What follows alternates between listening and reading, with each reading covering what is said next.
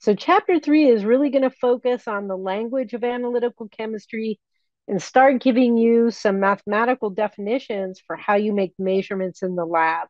So we'll start with a few definitions. The first is analyte. This is the component of the sample that you're interested in finding out about. The analysis then is the process that's going to provide the chemical or physical information about the constituents in the sample or of the sample itself. A determination is an analysis of a sample to find the identity, the concentration, or other properties of the analyte. And a specific measurement is the experimental determination of the analyte's chemical or physical properties. So these all seem a little bit similar, but they're on kind of this hierarchical pyramid where the analysis is the base of the pyramid that you use to make a determination, and then that becomes a measurement that you can then use. So here's an example of using this type of terminology. You might collect and analyze water samples to determine the concentration of E. coli in the water sample, and a specific measurement then is going to be used to evaluate that water's safety. Few more definitions here. So first we have a technique. This is any chemical or physical principle that can be used to study and analyze. We'll see we have lots of techniques and lots of different equipment around in the lab that we can use. And to do that, we then have to develop a method. This is the application of a technique for a specific determination of a specific analyte in a specific matrix. So we'll talk a lot about matrices this term as well. And the matrix is kind of the surrounding stuff or goo that your analyte is in. So if you had like a soil sample, that's a very complex mixture that has a specific feature about it. And that's what's known as the matrix. So a procedure then is going to be the set of written directions detailing how to apply a method to a particular sample, including information on proper sampling, handling of interference if they are present inside your matrix, and for validating the results. The protocol then is kind of the top of the pyramid. This is a set of stringent guidelines detailing a procedure that has to be followed if an agency that has adopted the protocol is to accept the results. So an agency like the EPA would come up with their set of protocols that they would use in the analysis of, say, lead in drinking water. So this is also hierarchical, where the technique is the base of the pyramid. Methods can be developed from that into a procedure.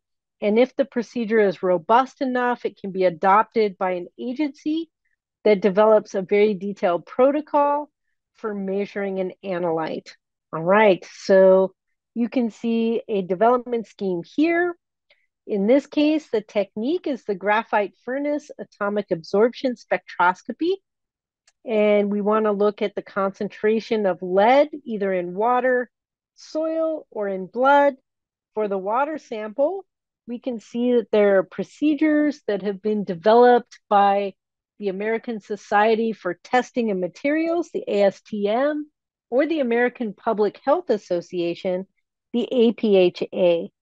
And these procedures that they developed were then adopted by the EPA and developed into stringent protocols that the EPA will require any laboratory to use if they're going to measure lead concentrations in water that will be used for assessment by the EPA. Okay, so when you're designing procedures, this requires actually quite a lot, right? It's going to require identifying the problem. What do you want to analyze? Using tools and techniques to select the appropriate methods for the analysis. And then we're going to have to establish a lot of these design criteria. And we're going to talk about these different components in more detail. Things like accuracy and precision, the scale of your operation, how much sample do you start with, the sensitivity and selectivity of your methods that you're using, how much does it cost, and how fast is it? You also have to identify any interference that might be in the sample. Like, is there another compound in your mixture that also reacts in your technique? Is that going to make it seem like there's too much of your analyte in there when it's not really that much? Or maybe it's going to block the signal of your analyte and you'll get too little of your analyte when you really have more in there. So you need to identify whether you have other things in the sample matrix. You need to select a suitable method, and then you have to establish validation criteria and a sampling strategy. How do you take the samples from wherever they're coming from?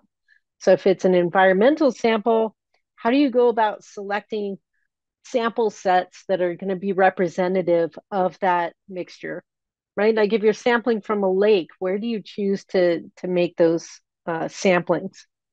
So we'll talk about sampling strategy later in term, but this chapter is going to focus up here.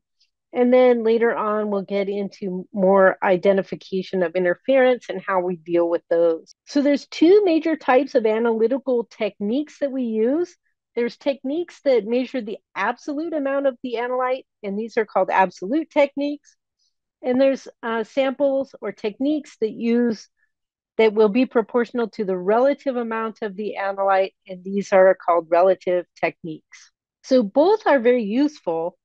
And what exactly does this mean? So let's take an example here where we have two graduated cylinders that contain a solution of copper nitrate that is at the same concentration, 0.10 molar copper nitrate. But in the one over here, we only have 10 milliliters of the solution.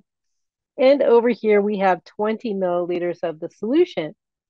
So the solution on the left only contains 1.0 times 10 to the minus 4 moles of copper 2, whereas the cylinder on the right contains 2 times 10 to the minus 4 moles, right? It's got double the amount of copper in that solution. So the absolute amounts are going to differ. So if we're going to measure using a technique that would be an absolute technique, we would have some signal of the analyte. So that big S is the signal that is coming from whatever our technique is that we're using to measure this.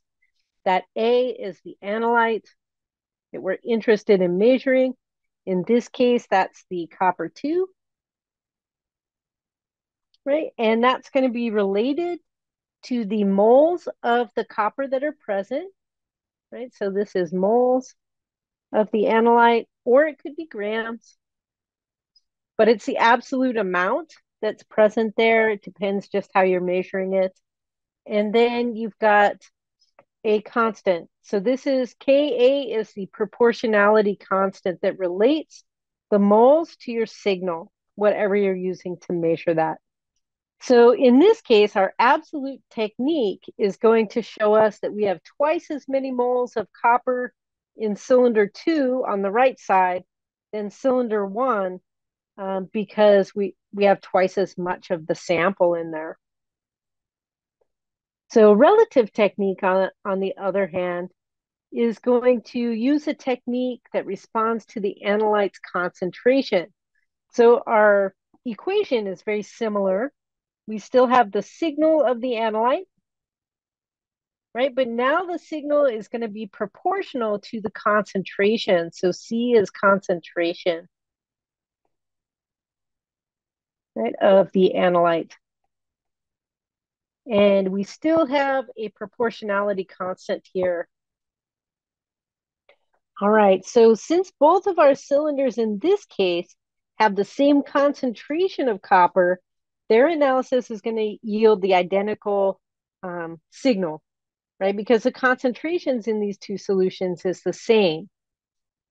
So if we're doing total analysis techniques, it's common to see mass and volume as the signals for the total analysis. And techniques that would measure mass and volume are gravimetry and titrimetry. We'll do some titrimetric experiments later this term. So this would be a total analysis technique. So with few exceptions, the signal for the total analysis is a result of one or more chemical reactions And so the stoichiometry of that reaction determines the value of Ka.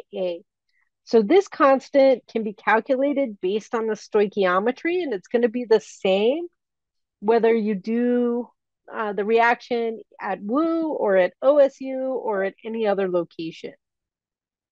Okay, but when you have a concentration technique, the relationship between the signal and the analyte's concentration is a theoretical function, and it depends on the experimental conditions and the instrument used to measure the signal. So even though our equation is very similar, the nature of that proportionality constant can vary. So in this case, Ka has to be determined experimentally whenever you're doing the reaction, right? So you need to determine this at the location that you're doing the reaction and with the instrumentation.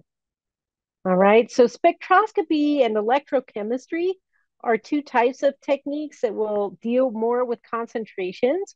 We use spectroscopy quite a lot in the lab, and we'll be doing some experiments with this.